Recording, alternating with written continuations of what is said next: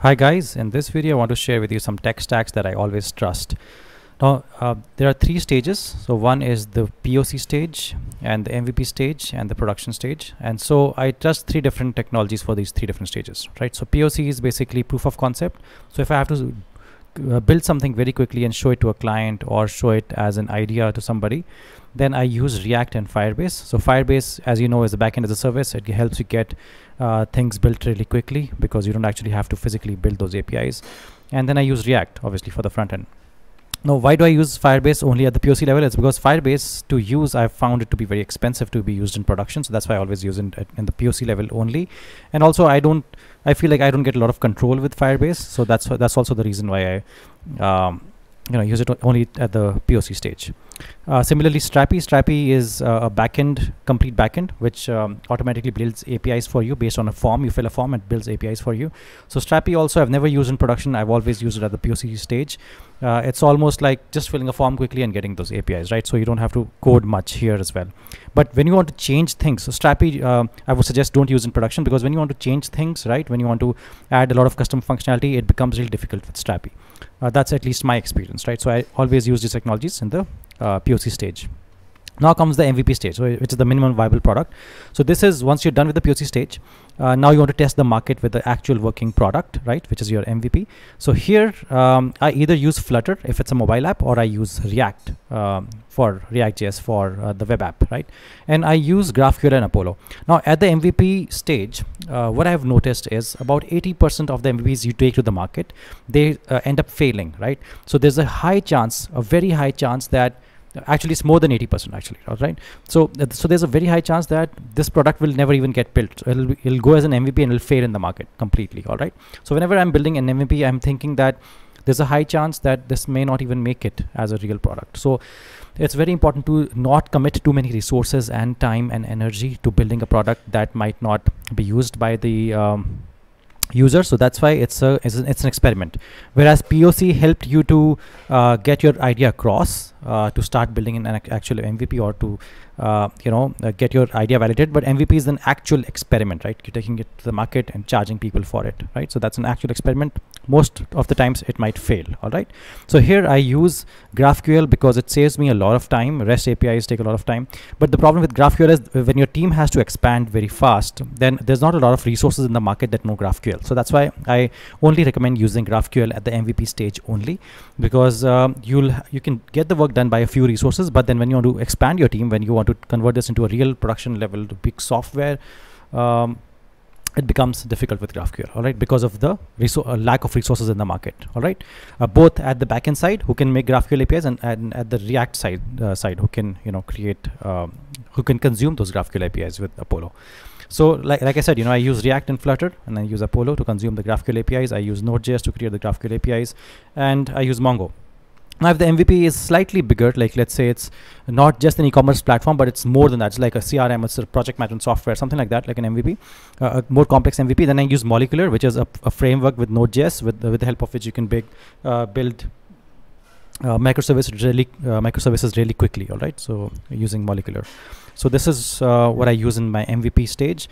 And when I say production, I mean that a product that has gone through the POC stage, has gone through the MVP stage, and now it has been validated in the market. People are paying for it, and now you want to really scale it up, right? And this is where sometimes most of the companies, they raise a Series A fund or even a seed fund. If it's a big product, the seed fund also covers a lot of expense. So after you've raised funding, you want to re-architect your platform, right?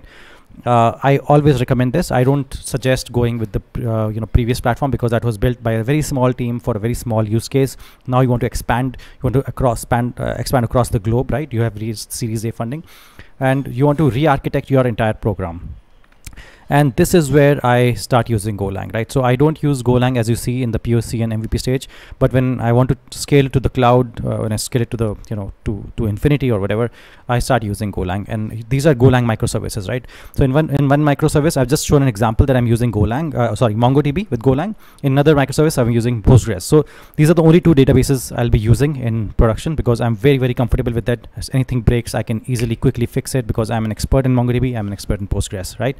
So I use, and I'm an expert in Golang. So I I don't consider myself that great in Node.js and that great in Firebase and Strapi and all these things, but I know that when the shit hits the fan, with Golang I can do anything, right? So that's why I use Golang in production. But Golang also takes a while to build things, but when you build things with Golang, they're super solid, as in I've never faced any issues.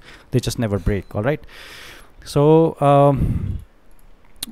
so there will be hundreds of microservices, but they will be either in MongoDB or Postgres database they'll be using. All right.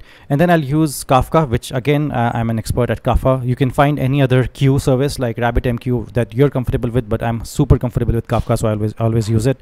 And then I use Redis cache. I always use a lot of caching for sessions and for other type of data that I can get to the front end really quickly. I use Redis cache all the time.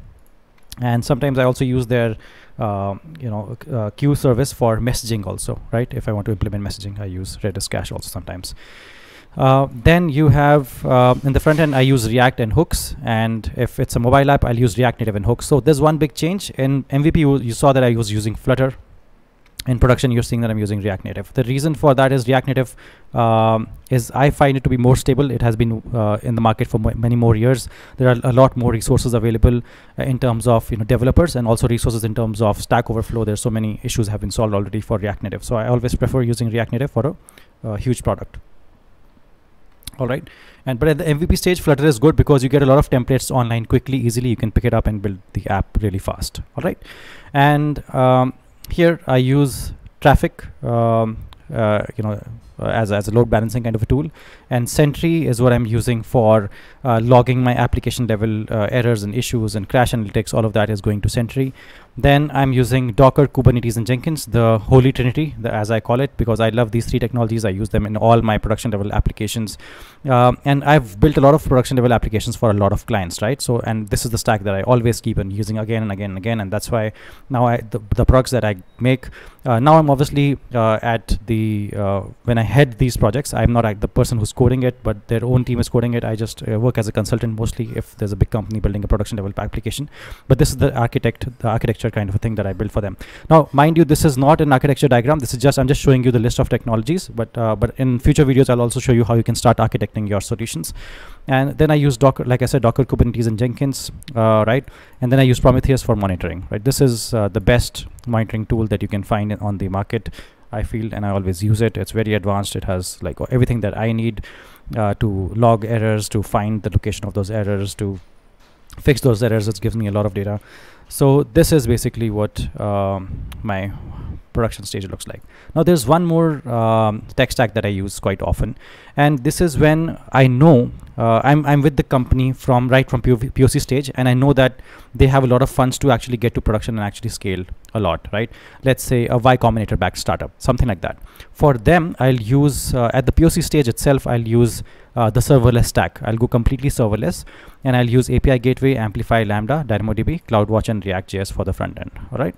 The reason is that once you know that they're funded by a company like Y Combinator, there's a high chance that they'll again get funded by Sequoia or something like that in Series A, right? So that means that they will pivot or whatever, but they will make it to production because they have so much funds. And that's why you can use a technology in that can be used at the POC level, and it can be scaled to production as well. So that's why I like to use the complete serverless stack, because you can scale it up really easily with no glitches, no problems. You don't have to re-architect a lot. All right. And so this is like a hack that I'm sharing with you. You can also apply it, but only in a specific condition. If you try to use it everywhere, it just won't work, because with serverless, again, there are resources are limited in the market. You don't find a lot of developers who are comfortable with serverless, and also for a product that you know might fail that you might think they might fail at the POC stage or the MVP stage. Somebody who doesn't have a lot of funds, you might want to do this quickly as a quick and cheap, dirty kind of products, rather than going complete serverless stack. That's what I think. All right, these are all my opinions. These are all things that I've done in the industry since the past many years. So I'm sharing all the real things that I've been doing with you, and I'm not just giving you some theory. All right. So thanks a lot for watching, and do check out my other videos. Subscribe to this channel if you like this kind of content, and I'll see you in the next video. Thanks.